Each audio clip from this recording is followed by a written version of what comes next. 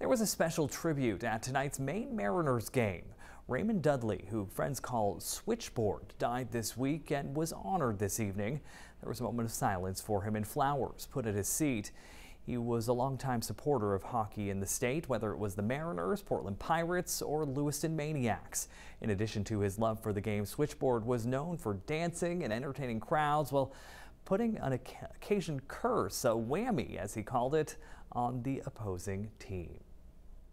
You know, he played as much as a role, whammying the players on the ice, giving them a hex, standing up and cheering. He had always believed that played as much of a role as the team winning his stuff on the ice.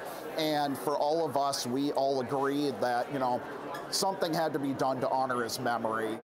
Those who knew Switchboard say going to a hockey game won't be the same without him.